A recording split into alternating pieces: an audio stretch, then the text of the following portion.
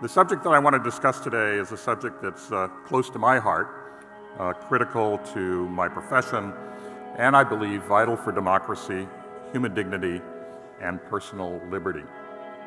The subject is freedom of expression. You know, the case for freedom of expression was made long ago, and among the most eloquent proponents was John Milton, and his ideas helped set the course for our own principles today. In 1644, Milton wrote this: "Give me the liberty to know, to utter, and to argue freely according to conscience, above all liberties."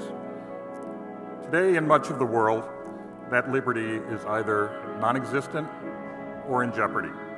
I arrived in the middle of the night in New Delhi with my husband to begin our first overseas assignment.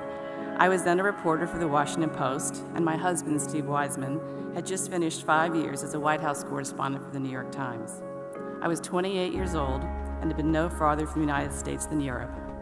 I still remember, Tom will remember this, stepping out of the door of the plane. This was long before the completion of the modern Indira Gandhi International Airport, and being assaulted by the dense fog and the overpowering, smoky, sweet smell of burning cow dung fires that people used for cooking and to keep warm. At our house on Prithvi Raj Road, the best address I will ever have, I wrote my stories for the Washington Post on a manual typewriter, not even an IBM Selectric, and certainly not the computer I was used to, because of all the power failures.